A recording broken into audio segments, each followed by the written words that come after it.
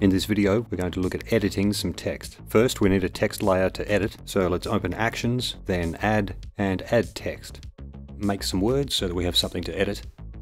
Once we have some text down, we can adjust the stylings of that text by tapping the Edit Style button just here.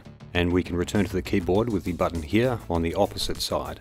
Down the left side here, we can choose from our different installed fonts and the different styles for those fonts. Let's just give ourselves a bit more room to play. On the right, we can change the text alignment, and we can toggle underline, outline, and all caps.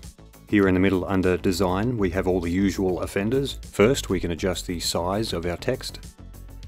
Next down, we can adjust the kerning between letters.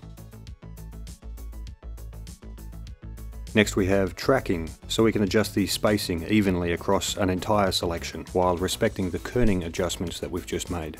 Here we can adjust the leading between our lines. Next down we can adjust the baseline of our selected text. So let's just push up the second half of this first word.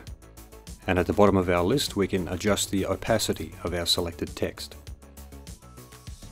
Whenever we tap a cursor or create a new selection field, we get a few familiar options along the top, like copy, cut and paste, as well as paste with format, which is quite handy. Unlike paste, which will only paste the text, paste with format includes all of our style adjustments as well.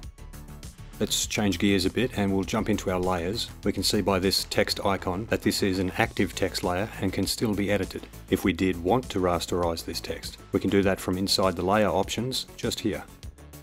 Now let's undo this for now and we'll take a look at the actions that will automatically rasterize a text layer.